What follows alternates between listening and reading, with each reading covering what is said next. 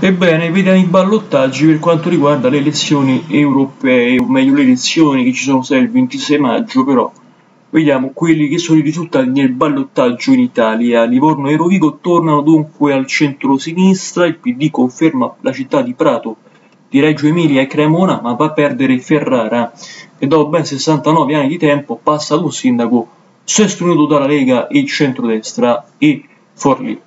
A Campobasso invece l'unico comune in cui correvano questi ballottaggi 5 Stelle con Gravina sconfiggono l'alleato di governo Domenica Maria D'Alessandro sostenuta da partiti di centrodestra, ossia Lega, Forza Italia e Fratelli Italia.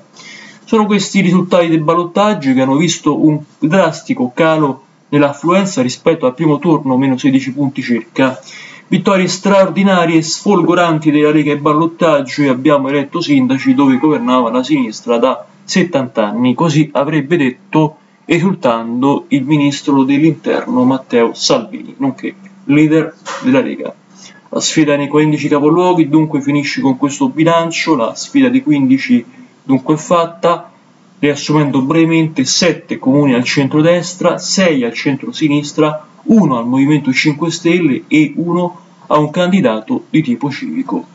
Grazie, il video termina qua, questi risultati definitivi raggiunti. Iscrivetevi, commentate, da Leandro è tutto, al prossimo video.